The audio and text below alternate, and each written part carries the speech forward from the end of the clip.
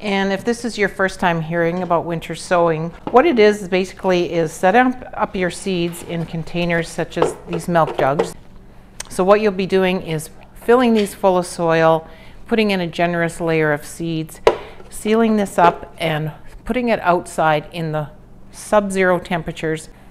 So what happens is these seeds are basically going to be frozen, and it kind of mimics what would happen to a seed naturally if it was in the ground over winter. So the benefit of the winter sowing method is once you've got these set up and set out into the snow banks, you're pretty much all you have to do. They just sit in there until spring comes, and when the conditions are right, those seeds will know it's time to start generating. They will have some of the nutrition of the potting soil to really get them going. This will protect them from, the cold nights, and as it gets warmer, you can open these up, and once the plants are getting closer to being ready to be planted out in your garden, they can be hardened off very easily.